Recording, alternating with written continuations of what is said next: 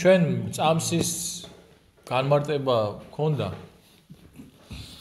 ვისაუბრეთ და ვისაუბრეთ აი წამსის განმარტებაზე როცა საუბრობთ ასევე საიდუმლოებებზე 7 საიდუმლოზე რომელიც არის ჩვენს ეკლესიაში ეს არის ნათლისღება, მირონცხება, სინანული, ზიარება, ქორწინება, ზეთისკურთხევა და მღვდლობა. მერე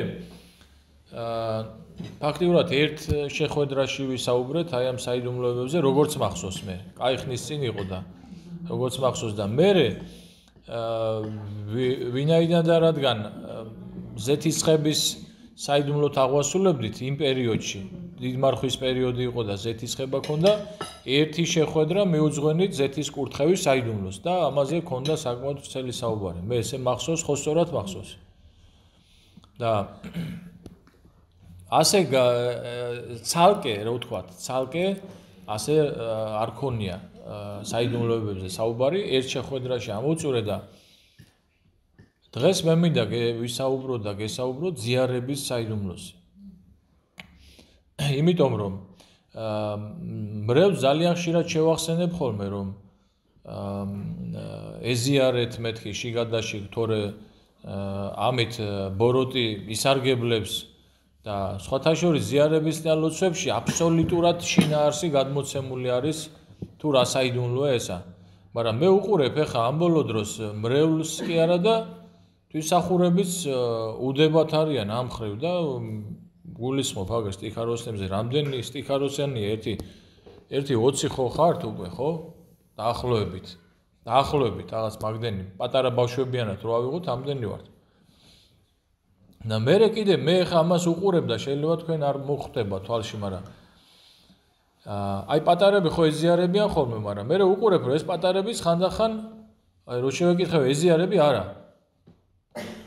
როგორც ჩანს უყურებენ თავიანთ უფროს თაობას და უკვე მათში უკვე რაღაცა შეკითხვა არის აი რა როგორ უნდა მოვიქცე რა უნდა გავაკეთო არა და მე ნათქვამი მაქვს და ხშირად ვამბობ ხოლმე ამას რომ აი სიტყვები რო არის ხო მიიღეთ და სჭამეთ ესე არის ხორცი ჩემი თქვენთვის განტეხილი და სულ ამისგან ყოველთა ეს ვის ეხება რომ დავსვათ ეს შეკითხვა ვის მოუწოდებს ქრისტე ყველას ნებისმიერს რა თქმა უნდა ეხა ადამიანი ძალით კი არ უნდა ეზიაროს და უღირსად კი არ უნდა ეზიაროს იუდასავით კი არ უნდა ეზიაროს იუდასავით ზიარება ნიშნავს იმას რომ ჩვენ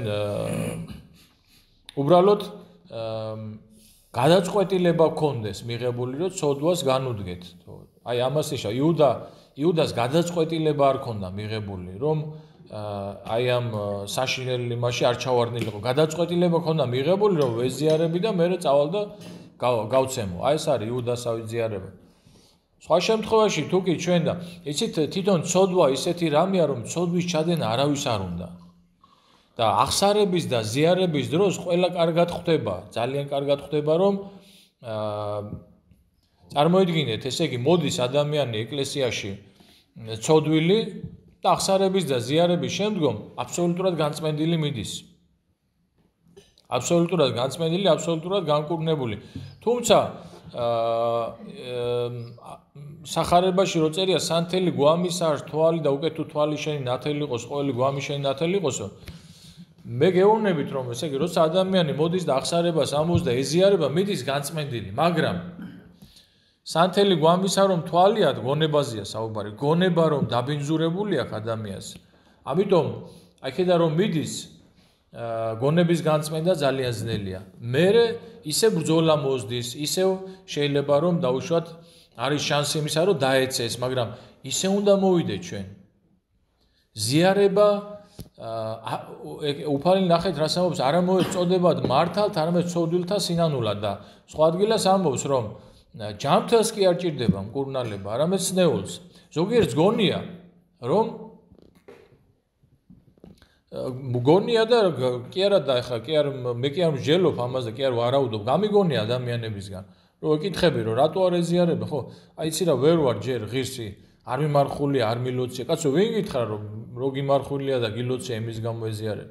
სუსტები რო ვარ და უძლურები რო ვარ და მტერმა რომ არ დაგვრიოს ხელი და რო კურნება რო გჭირდება სულიერი და ხორციელი და უპირატესად ამისთვის არის, ამისთვის ვეზიარები ჩვენ.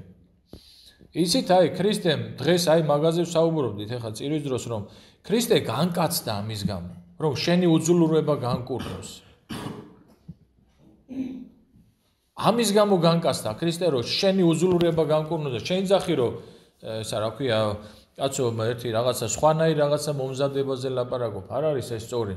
ეს ახლა პრაქტიკაზე ვლაპარაკობ, მაგრამ ისი ახლა ჩვენ ყველაზე ხშირად აი მაგალითად ყველაზე ხშირად მე ხა რომ გადავხედე ჩვენი საკვირაო წარმოთქმული სიტყვების შინაარს ძალიან ეხა უკვე საძიებელში რაღაცას წერ ხოლმე სიტყვას და იმ სიტყვით ვეძებ მე.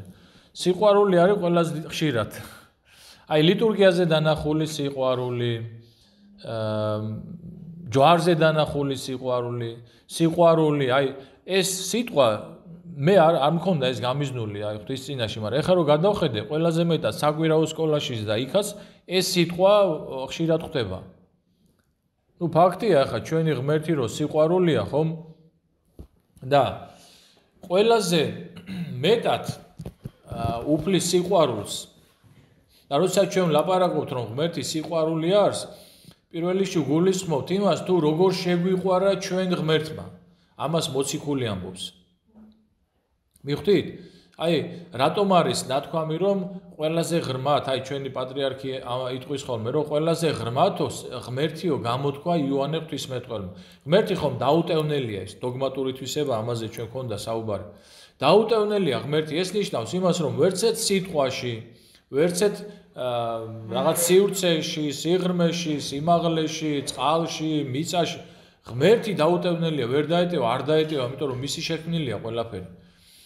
მაგრამ ეს სიტყვა სიყვარული ყველაზე სიღრმისეულად გამოთქვავს ღმერთს. მიხვდით? და ევქარისტიის საიდუმლო, ზიარების საიდუმლო ასევე არის საიდუმლო, რომელიც ყველაზე უფრო მეტად გამოთქვავს ღმერთს როგორც სიყვარულს, გადმოსცემს. იმიტომ რომ მე თქვენ აი ამაზე ვსაუბრობდით ჩვენ რომ აი არცეთ რაღაც აი მიმდინარეობებში, რელიგიურ მიმდინარეობებში ესეთი შინაარსის ღვთელმოქმედებას ვერსად ვერ ნახავთ, რომ ესე იგი მათი ღმერთი მათ რო ეუბნებოდეს, რომ აი მიიღეთ და სჭამეთ და გადარჩით. ეს ჩემი ხორცია, მიიღეთ და სჭამეთ და გადარჩა. სულ ამისგან ყოველთა ესე არის სისხლი ჩემი თქვენთვის დათხეული. მისატევებელად სოდვათა. მისატევებელად სოდვათა. უყურე რა, ერთი ეხლა ჩვენ ვართ ესე რაღაცას სირთულეები გონია, რაღაც ეცხოვრება და რაღაცა, მაგრამ რომ მოვა ის დღე, ხო? ის დღე რომ მოვა, ერთი საზრუნავი დარჩება. რა იქნება ეს? უფალო მომიტევე ჩემი ცოდვები. მიხვდით, ანუ ადამიანს ყველაზე უფრო რა ჭირდება ცოდვების მოტევება. იცით, მთელი 1000 წლეულები ელოდა კაცობრიობა აი ამ ცოდვების მოტევებას. ძველი ათქმის კაცობრიობა ცოდვათა მიტევება არ ქონდა. ადამიანისეული ცოდვა ნათლისღებით განიწმინდება, იცით თქვენ, ხო? ეს უდიდესი დანაშაული იყო. ამიტომ ნათლობამდე ეს დანაშაული იდო ადამიანზე. ნათლისღებით განიწმინდება მე ადამიანისეული ცოდვისგან. აბა პატარა ბავშვი ხარ რა ცოდვა ხო ახალშობილი ვარ, მაგრამ აღბეჭდილია ეს უკვე ადამიანისეული ცოდვით. და ნათლისღებით განიწმინდება. ხო და აი ამ ცოდვების მოტევებას ელოდებოდა კაცობრიობა. ადამა ისე იცოცხლა 930 წელი, წარმოიდგინეთ თქვენ რომ აი იცოდა ყველაფერი სადაც მიდიოდა ადამმა კი არა, შემდგომმა მამამთავრებმა აგერ იაკობ მამამთავარი პირდაპირ ამბობს რომ იოსები რო გაუყიდეს შვილი, უმცროსი შვილი გაუყიდეს და გლოვით ჩავავ ჩემი სულიო შავეთში, ანუ ჯოჯოხეთი გულისხმება რა. ისოდნენ მათ სად მიდიოდნენ. ხო და ქრისტემ სწორედ აი ნათლისღები და ზიარების საიდუმლო, რომელი ესე იგი უყურე როცა დააწესა ეს საიდუმლო, ესე თქვა რომ ამას ყოფთით მოსახსენებელად ჩემ და ეხა მინდა გადავიდე აი ამაზე რა, აი ეს არის განსაკუთრებული შინაარსი. მე ამაზე მაქვს შინაგანად მაქვს რეაგირება. ესე იგი, რას ამბობს უფალი, რა გვიანდერძა რომ ესე იგი ამას ყოფთით მოსახსენებელად ჩემდაო ზიარებაზეა საუბარი და რაოდენგზის სჭამდეთ ხორცს ამას ჩემსა და სვმიდეთ სისხლს ამას ჩემსა სიკვდილსა და აღდგომასა ჩემსა მიუთხრობთ. ესე იგი, აი გუშინ მქონდა ჩვენ ახლა მაგალითად წმინდა გიორგიში აღდგომის სარწმუნოების შესახებ საუბარი, რომ აღდგომის რწმენა არის უმთავრესი საკითხი ჩვენს სარწმუნოებაში. და აღდგომა ვინ ეხადაგა აღდგომა? პირველად მოციქულებმა, ხო, ლონგინოს ასის თავი იყო, მოციქულები, მენელსაცხებლე დედები.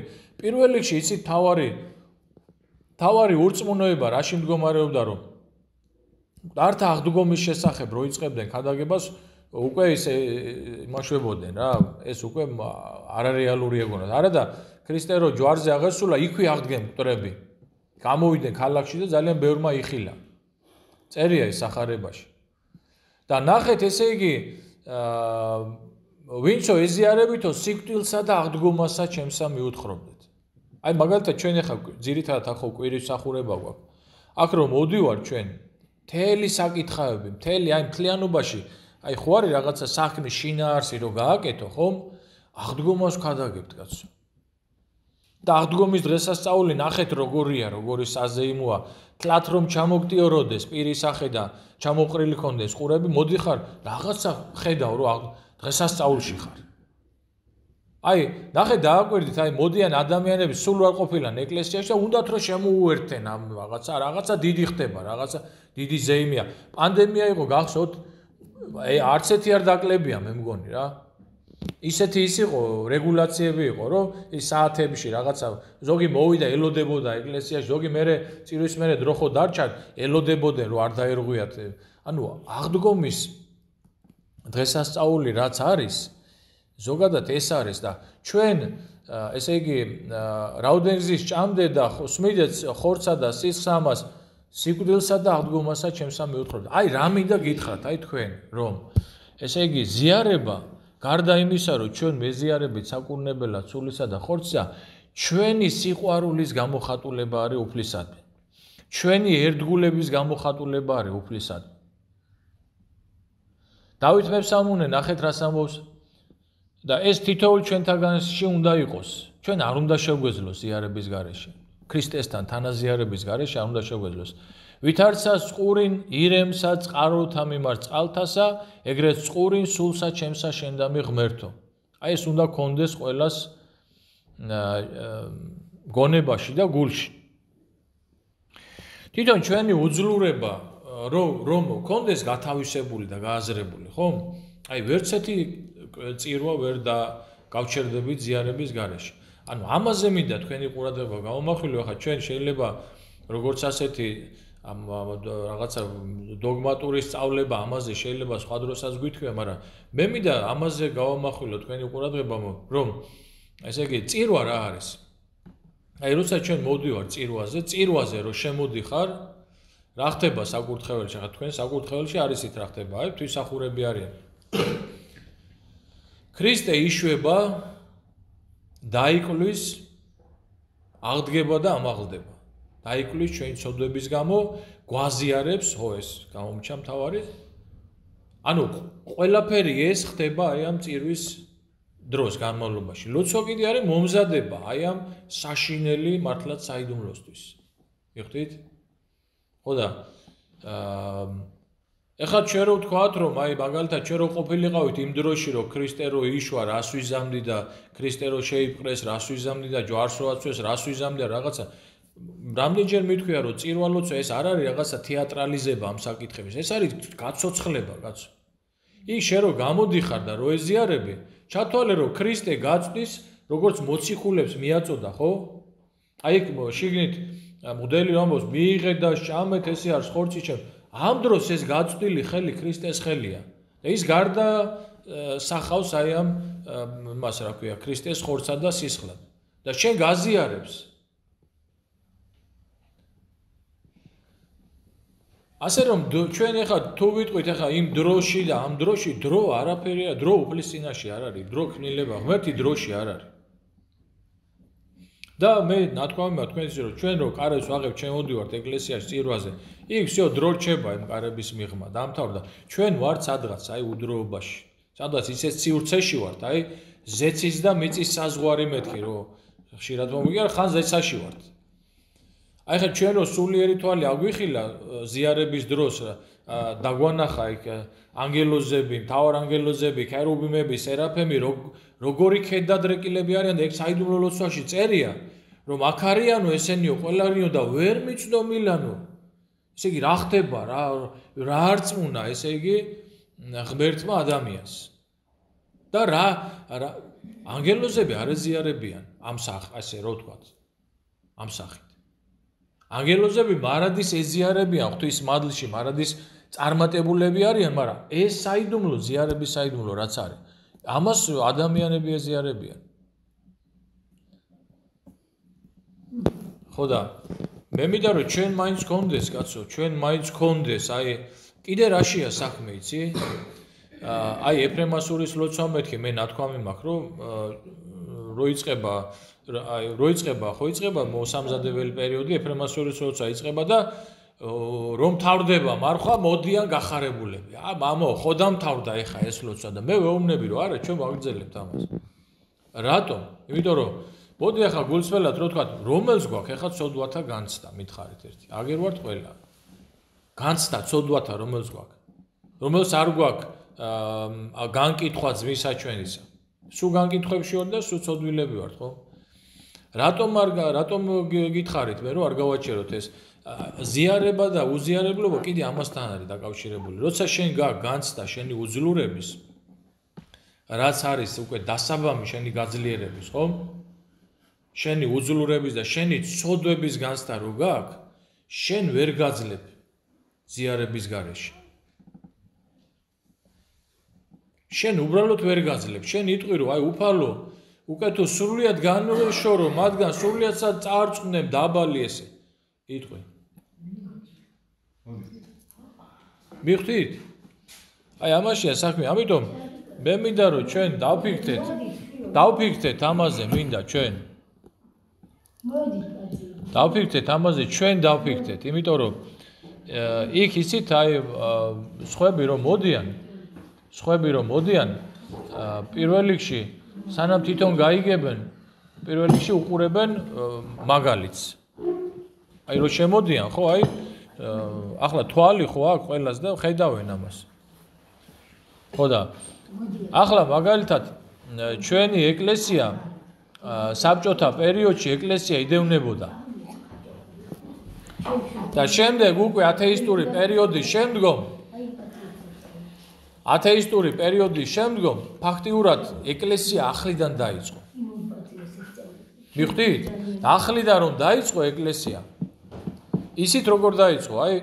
აი მაგალითად ეხა ჟულის კანონში წერია რაღაც კანონები არის რომ დაუშვათ კაცო, ახლა მაგალითად ერთი კანონი განაჩინებს რომ ადამიანი, მორწმუნე ადამიანი ვინც არის, ხო, წელიწადში ერთხელ მაინც უნდა ეზიაროს, აი აღდგომას მაინც. და სიკვდილის წინ აზიარებენ ადამიანს, აი რაც არ უნდა ის კონდეს სასჯელი. და ეს უყურეთ, ნახეთ როგორ გადმოვიდა მორწმუნე ადამიანებში რომ ესე იგი ვიღაცამ თვითონ მასწავლებელმა შეიძლება თვითონ მოძღვარმა მიიღო ესე და ისე ასწავლის მრევლსაც. ხო რა არის ახლა შენ ყოველ კვირას რო ეზიარებიო, კაცო, თვეში ერთხელ არ გეყოფა ან წელიწადში ერთხელო? და ეს რა თქმა უნდა ესე არ არის, კაცო, ჩვენ ქრისტესთან გვაქვს ცოცხალი ურთიერთობა. არის ქრისტესთან ცოცხალი ურთიერთობა და არის მკვდარი ურთიერთობა. მკვდარი ურთიერთობა რა არის, იცი? აი, ეხა სადავდგე, ეხა როგორ ხელები როგორ მქონდეს? ეხა როდის შეიძლება ესა? ის არ შეიძლება? აი ეს არის მკვდარი ურთიერთობა. ცოცხალი ურთიერთობა რა არის, იცი? შემოდიხარ ეკლესიაში, აი ანტონი დიდი. შემოვიდა ეკლესიაში და იკითხება სახარება მდიდარი ჭაბუკის. და იქ ხო ეუბნება უფალი რომ თუ გინდაო სრულიყო, წადიო გაყიდე შენი მონაგებიო და მოდი და შემომიდექი მეო. მობრუნდა ეკლესიიდან, გამოვიდა, გაყიდა, უმდიდრესი იყო. გაყიდა თავისი ყველა, სახარებაში ესე წერიაო. აი ეს არის ცოცხალი ურთიერთობა, გაყიდა თავისი ყველაფერი და წავიდა უდაბნოში. მიხვდით? ეს არის ცოცხალი ურთიერთობა. ამიტომ ჩვენ რომ შემოვდივართ ეკლესიაში, ხო? რომც არ იცოდე რა ხდება, ხო? რა გესმის შენ, რა სიტყვები გესმის? ქრისტე გეუბნება შენ რომ მიიღე და აი ეს არის ცოცხალი. შენ იქ მამა დავის თუ ხედავ მარტო და მეც არაფერს. ძალიან შორს ხარ ჯერ. შენ იქ უნდა იცოდე რომ ეს ქრისტეს სიტყვებია, კაცო. 2000 წლის წარმოთქმული, რომელიც არაფერი ერთი ასო არ შეცვლილა, აი ესე მოდის და ზიარების საიდუმლო აღესრულება. ეს სიტყვები არ შეცვლილა, მაშინაც კი, როდესაც აი პირველ საუკუნეში უმარტივესად აღესრულდებოდა ლიტურგია, პური ილოცებდნენ და აი ესე პურის განტეხა იყო და მას რა ქვია, ეზიარებოდნენ. ეს სიტყვები მაშინაც იგივე იყო. სხვათა შორის დღეს იაკობ მოციქულის სცენება და მისი წირვა იყო პირველი. მის წირვაზე დაფუძნებით, მერე წმინდა ბასილი დიდის წირვა იყო და მერე წმინდა იოანე ოქროპირის. ეხლა ჩვენ ოქროპირის წირავთ ხოლმე ხშირად. და დიდ მარხვევში კიდე ბასილი დიდის წირვა არის ხოლმე. ხო და მე ხა რასაც გელაპარაკებით, ხო? აი, როგორ გითხრათ, იცი, აი ზიარებასთან რომ მივდივარ, გეტყვით ახლა გულწრფელად. თქვენ შორის ყველაზე ცოდვილი მე ვარ. აი ვიღაცას თუ გონია, ამას რატო გეუბნებით, იცით? ვიღაცას თუ გონია რომ აი ზიარებაზე მოიცა კაცო ჯერ ვიმარხულო, ჯერ ვილოცო. სუმარხვაში ვარ, სულოცვაში ვარ, მაგრამ ზიარების წინ რომ მივდივარ, გართხმული ვარ, ესე რო თქვათ რა. გართხმული ვარ მიწასთან და ყველაზე მეტი ცოდვილი მე ვარ. მაგრამ რომ არ ვეზიარო, ვეუბნები ხოლმე ბიჭები დამემოწმებიან. აი მღვდელი ერთი წირვა რო დატოვო, ორი წირვა ზიარების გარეშე. იცი რეები მოძდის? და ეს ვიცი მე. იმიტომ ვეზიარები რომ უძლური ვარ. და ამ ჩემ უძლურებას უფალი განკურნავს და უფალი შეავსებს. აი ამიტომ ვეზიარები. ესე იგი, არ ვიცი ახლა რამდენად გამოიტან თქვენ აქედან შინაარს, რომ ესე იგი აუცილებელი არის განცდა პირველ რიგში, აი ამ უძლურებისა. ჩვენ უნდა ვიცოდეთ, რომ აი ადამიანი, რომელიც დარწმუნებულია, რომ იცი რა, მე ამ ცოდვაში არ ჩავარდები. აი ზუსტად პეტრე მოციქულს ეგ მოვიდა ზუსტად. მან იფიქრა, რომ აი ქრისტეს გარეშე იფიქრა, რომ ყველამ ჩემი სიკვდილი რომ იყოს, მე არ უარყოფო, უთხრა. სამჯერ უარყოფო ქათმის მამლის ყივილამდეო. და ვინც ფიქრობს, რომ იცი რა, მე ცოდვაში არ ჩავარდები და ცოდვაში ხარ. ცოდვაში ვართ ყველა, აი დღე ერთია და უამრავი ცოდვა. ცოდვა არის საქმით, სიტყვით და ფიქრით. და ის ფიქრი ცოდვა, იგივე ცოდვაა, რაც საქმით ცოდვა. მე წარმოიდგინეთ, ეხლა რამდენ ცოდვებში ვართ, ხო? და თუ ფიზიკურად არ ვართ რაღაცა ცოდვებში, ხო? მასე ფარისევლები მასე იყვნენ, კაცო. ფიზიკურად კი არ ცოდავდნენ. ზუსტად ამით ფარისევლობდნენ და ამით ზესთამჩენობდნენ, რომ არ იყვნენ ისინი, მართლა არ იყვნენ რაღაცო ესეთი მეებში, რა ქვია. რო შეხედავდის ნეობრივი ხალხი ჩანდა. მაგრამ ქრისტე ვერ დაინახეს. მიხვდი? ხო და ელემენტარულ რაღაცას გეტყვით. აი შენთან მათხოვარი მოსულა როდესმე? ითქვია რომ წადი ერთი თავი და ამანები მომშორდი რა. შენ იცი რომ ქრისტე იყო შენთან მოსული. მეტი ცოდვა რაღა გინდა. აი ძალიან ისეთი მაგალითი. უბრალოდ შეიძლება შენთან არ მოვიდა, მაგრამ არ ქონია შემთხვევა რომ რაღაცა ახლა ამას მოული აგერ აქედან გავალე ხა იქ რაღაცას მომთხოვს ახლა. ქრისტეს მოუარე შენ და მეტი ცოდვა რა გინდა? პირდაპირ ქრისტეს შევხვდებით. მეორედ მოსვლის წინ ჯვარცმული გამოჩნდება, ჯვარი გამოჩნდება, პირველი ბოლო ნიშანი ეგ იქნება, ზუსტად ჯვარი გამოჩნდება, ჯვარცმულის წინაშე შერცხვება მთელი კაცობრიობა. ხო და ამიტომ აუცილებელი, ესე იგი უყურე, აი რომ გამოვყო ეხლა ცოტა შინაარსივით. ერთის რომ, ესე იგი ჩვენ უნდა დავფიქრდეთ, რამდენად სიყვარული გვაქვს ჩვენ უფლისად. მიხვდი? რამდენად წყურვილი გვაქვს ჩვენ, აი როგორც წეგამ თქვი, აი დავით მესალმე რო ამბობს, რომ ვითარცა წყური ნირემსა წყაროთა მიმართ წყალთასა, ეგრეთ წყური სულსა ჩემსა შენ დამი ღმერთო. თუ არის ადეკვატური, დავუშვათ, არა, თუ არის კი არა, თუ არის ნამეტანი გამოგვია. რამდენად ადეკვატური არის ჩვენი სულიერი მდგომარეობა ქრისტეს ზიარებასთან. აი, არის ხოლმე შემთხვევები, მოდის ადამიანი ამბობს, მამაო, იცი, ვერ მოვემზადე, ვერ ვიმარხულე, ვერ ვილოცე, ვერ და ვერაფერი. ეზიარები ეკითხები, არა მამაო, ეს ვერ გავაკეთე, ეს ვერ გავაკეთე. წაუკითხავ შენდობის ლოცვას და ვაზიარე. აბა რა არის ახსარება? მიხვდით? ზიარება უნდა იმას, მაგრამ მოდის და გეუბნება, აბა მეტი რა არის ახსარება, კაცო. მოდის და გეუბნება, მამაო, ვერ ვიმარხულე, ვერ ვილოცე, ვერ მოვემზადე, და ვერაფერი ვერ გავაკეთე. წირვაზე მოსულია და უნდა ზიარება. ეს უფრო ადეკვატური არის იმასთან, რომ მოდის რომ ამბობს, რომ მამაო, იცი რა, ეხა არ ვარ ღირსი ჯერ. იმიტომ რომ არ მიმარხულე, ეხა ვიმარხულები, რომ მე მიმასვლია, მაგრამ ის მეორე ამბობს სინანულით, რომ აი ვერ გავაკეთე ესა. იმან მიიღო შენდობა ეზიარა. და იმას მეორეს რო ეუბნები, რომ კაი, მოდი, გაპატიებ, მიიღე შენდობა და ეზიარე. არა, არ ვარ ეხა ღირსი. შო დამთავრდა, შენ სადღაც დაფრინავ, საერთოდ წარმოდგენა არ გაქვს რა არის ზიარება. აი ეს მეორე კატეგორიის შემთხვევაში ვამბობ. ესე კიდე ერთხელ გეუბნებით, აი უყურეთ ჩვენ, აი რომ ნებისმიერს რო კითხოთ ეხა, გიყვარს ქრისტე? რა თქმა უნდა, ყველა ვიტყვით. ერთხელ ერთ-ერთ ახსარებაში ვთქვი, რომ არ მეყვარს ქრისტე მეთქი. ასაკიანი მოძღვარი იყო, მაგრამ ეს ჩემი რა იყო, ისიც აი განცდა იყო იმისა, რომ იქ წერია იოანე მოციქული ამბობს, რომ ვისაც უყვარსო უფალიო, ისო ცნებებს დაიმარხავს. უფალიც ამბობს, თუ გიყვართ, მეო, ჩემი ცნებები დაიმარხეთო და მე ხო ვერ ვიცავ ცნებებს, ხო და ეს განცდა მქონდა. ერთხელ და აი ესე უთხარი ახსარებაში და გამიბრაზდა ის მოძღვარი. ძალიან საყვარელი ადამიანი იყო, სემინარიის სტუდენტი ვიყავი და ესო რა თქვიო მითხრა. როგორო კაცო, შენო სემინარიაში სწავლობ, უფალი როგორ არ გიყვარსო და მე კიდე ჩემი გაჭირვება მქონდა. სხვა რამეს ვამბობდი, სხვა რამეს ფიქრობდი და მოკლედ შენდობა მომსამერე, ხო, როგორც ხო და აი უყურე ჩვენთანს უნდა დაუსვა ჩვენ შეკითხვა. აი ხა რო ვკითხოთ, ეხა რო ვკითხოთ ყველას, ხო ვინ იტყვის რომ არ მიყვარს უფალი, ყველას გვიყვარს უფალი. როგორ არ უნდა გიყვარდეს უფალი? აი თუ არ გიყვარს უფალი, ესე იგი რაღაცა შენი საქმე ვერ არის კარგად. აი ნახე რა როგორი სწორი ნათქვამია, ხო აი უფალი თუ არ გიყვარს, შენი საქმე ვერ არის კარგად. შეიძლება შენ უცოდვილესი ადამიანი იყო. აი ვინ არის ახლა ცოდვილი, რომ შეკითხვა რომ დავსვა, ყველა ვარ ცოდვილები, ხო? მაგრამ რო დავსვა შეკითხვა, ვის უყვარს უფალი, ხო? აქ რო ვინმე თქვას, რომ ცოდვილი ვარ მე და ამიტომ ნაკლებად მიყვარს, რომ ცოდვილს უფრო მეტად უნდა უყვარდეს წესით.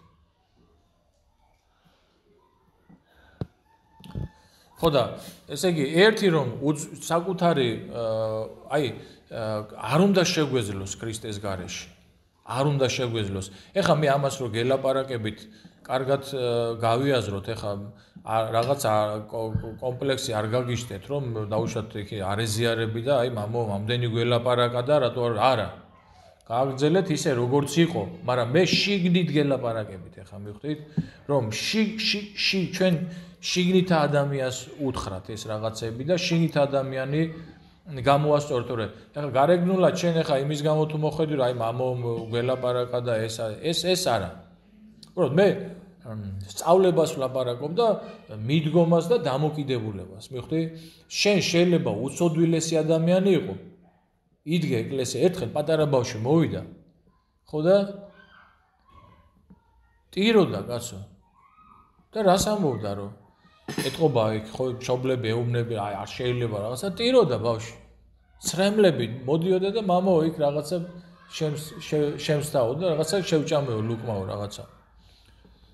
ხო და შედალოცილო ხა იმის მშობელს ეუბნები. ესე რომ დაზაფრე ეს ბავშვი. შენ მოდიხარ და სასტიკი ცოდვა გაქვს ნათქვამი და შენ შენდობა მიიღე და როგორ ფიქრობ ეხა? ეს ბავშვი არ მიიღებს. თან ეს ბავშვი შენ მოხვედი შეგაწუხა სინდისმა ბოლო-ბოლო და როგორც აი ბოდიში და ამოიღე შენი რაღაც საშინელი ცოდვები. ეს ბავშვი მოვიდა ტირის. ზიარება უნდა და ტირისო და საჭმელი ლუკმა შევჭამებდა, როგორ ის არ მიიღებს შენდობას? და რომელი უფრო ეზიარა? სხვათა შორის ერთი ის არის, სურათი არის გადაღებული ათონზე ბერები ეზიარებიან, ეს სურათი მე ნანახი მაქვს. და ანგელოზი დგას და ყველას კი არ აზიარებს. ონთ ეს ეხლა ცოტა ისე მივიღოთ ეხლა რა. რეალურად ეს სურათი მე ნანახი მაქვს. ანგელოზი დგას და იღებს, მოდის ეზიარებიან, ვიღაცა ეზიარება, მართლა ვიღაცისგან იღებს, არ ეზიარება. ეხლა სწორად გავიგოთ ეხლა ადამიანი მოდის ეზიარება. ხო და ამიტომ ამას მე ხა არ ვამბობ რომ ჩვენ დავიღუპეთ ეხლა რახან ესეთ მდგომარეობაში ვარ და რაღაცა, მაგრამ ცოტა აი უყურეთ ეხლა გულისცემა ვიღაცას რომ მოусმენ გულისცემაო, კარგია ჯამთელი გულისცემა, მაგრამ ვიღაცას მოусმენ და აქ რაღაცა ვერ არის. აი ჩვენი გულისცემა არის ეს. აი ქრისტიანი უნდა იყოს ხურვალი. ჩვენი სარწმუნოება ისეთია 3-4% საკმარისია გაიგო შენ სარწმუნოების შესახებ ანბანი, ხომ? всё, შვიდად ვეღარ ხარ. ვერ ხარ, შვიდად ვერ ილაპარაკებ. ხანდახან ისი არის ხოლმე, რომ ხმასაც აუწევ და შეიძლება რაღაცა ზედმეტად გამოვიდეს ეს ამარა. მე ეს უფრო ის მგონია რა, ერთი ის იყო, რა ქვია, ну ამ ეკლესიაში ახლა სულ არის ამ უწმინდესის ცილის წამებები, ლანძღვები, სინოდის, სამღვდელოების რაღაცა და ერთხელ ერთი რაღაცა საუბრობდით რა და ერთ-ერთი მოძღვარი იყო იქ ჩვენი ეკლესიის ხო და ერთ-ერთმა თქვა რომ მამაო იცი რა აი ამ დროსო რა ესეთი რაღაცები რომ მესმისო რა და აღსარებასავით თქვა რომ მეო სიმშვიდეს კარგაო რა და ნუ მოკლედ რაღაცა გადავდივარ და ეს უყურებს ეს მოძღვარი ესე და ჩვენც უყურებდით ახლა ის გამოსტილი მოძღვარი იყო რა სიტყოდა და ბიჭო როგორ უნდა იყო მაგრო შვიდათო პატრიარქს გილანძღავენო ეკლესიას გილანძღავ გიგინებ როგორ უნდა იყო მაგდრო შვიდათო გამაგებიო იმანი ფიქრობ რაღაცა დანაშაულში ვარო როგორია ხა ქრისტეზე ლაპარაკობს წარმოიდგინე შენთვის განკაცებული შენთვის ჯვარცმულ ღმერთზე ლაპარაკობ და მე მგონია მეც ასე მაგაზრის ვარ რა არსებით მაგ მხარეს ვარ რომ ვერ უნდა იყო შვიდათ ვერ ილაპარაკებ ხო და აი ქრისტიანი უნდა იყოს ანთებული უნდა იყოს რა ესეთი რაღაც აი და თუ არ არის ესა ხო მაშინ რაღაცა განცდა მაინც უნდა იყოს რა მართლა ჩემის არ იყოს მართლა ხანდახან აღსარებაში ის მის მაინც უნდა თქვა თუ არ გვიყვარს უფალი როგორც საჭიროა ისე აი გითქვიათ როდესმე ეგა აღსარებაში არასდროს ხო და ყველაზე მეტად კიდე ბოლოს ამას ვამბობ რომ ყველაზე მეტად ჩვენი სიყვარული აი სწორედ ბარძიმთან ჩანს მე მაგალითად ჩემთვის ესეც ერთ-ერთი არის აი ამ გრილი ცხოვრების მაჩვენებელი რომ როცა ქრისტე ამბობს რომ მიიღე და სჭამეთ ესე არის ხორცი ჩემი და ჩვენ ფიქრობთ სულ სხვა რაღაცაზე ამ დროს ხო ამიტომ პირველი ესე იგი ვეზიარებით ამაზე სხვათა შორის ეკლესიაში სხვადასხვა პერიოდში იყო ხოლმე ჭობა ამასთან დაკავშირებით ამასთან დაკავშირებით კი არა ეკლესიის ისტორიაში იყო ისეთი დრო როდესაც მსჯელობდნენ იმაზე რომ ადამიანი ჩვილობაში უნდა მოინათლოს თუ ზრდასრულად საქმეში და ამაზეც იყო დაისვა ამაზე ითქვა გადაწყვეტილება განსაკუთრებული უფრო დიდი მამების მიერ ითქვა რომ რატომ უნდა დააკლდეს ბავშვობაშივე კაცო მშობელი იმისთვის არის რომ აზიაროს ადამიანი ღვთის მადლს ხო ხო და ამაზეც იყო საუბარი ამ ზიარებასთან დაკავშირებით ესეც ნათქვამია აი ცოცხალი ურთიერთობა არის უფალთან და მე ხო გითხარით თქვენ წეღან თუ გაიგეთ თქვენ ის ამბავი რაც გითხარით რომ ესე იგი ათეისტური პერიოდი 70 წელი თქვენ ხუმრობთ კაცო 70 წლის ადამიანი 70 წელი ხო ცოცხლობს ფაქტიურად ერთი თაობა განიდევნა სარწმუნოება მე წამოვიდა თავიდან და წამოვიდა აი ესე რაღაცნაირად აი რაღაცა კანონებში ჩარჩოებში რაღაცა და მაგრამ ეხა აღარ არის ის დრო კაცო ათეისტური თავიანთი მიანად რა ქვია წინამძღვრებიანად დასამარებულები არიან კაიხანია თავიანთი სახელები და გვარების დავიწყებულია მათი ხო და სხვანაირი ის უნდა იყოს ახლა ქრისტიანები თან ისეთი დრო მოდის რომ ესეთი ნელთბილი სიყვარული არ გამოგვადგება უფალთან ისეთი დრო მოდის თითოეული ადამიანი უნდა იყოს ხურვალი სარწმუნოებაში ხო და რომ არ ვართ ასეთი რომ ვერ ვართ ასეთი ხო ამიტომ არის ზიარება ამიტომ გვაზიარა უფალმა ჩვენ მიხვდით ღმერთი გვეზიარა ამისთვის შენ უძლური ხარ მე შევავსებ შენს უძლურებას ამინ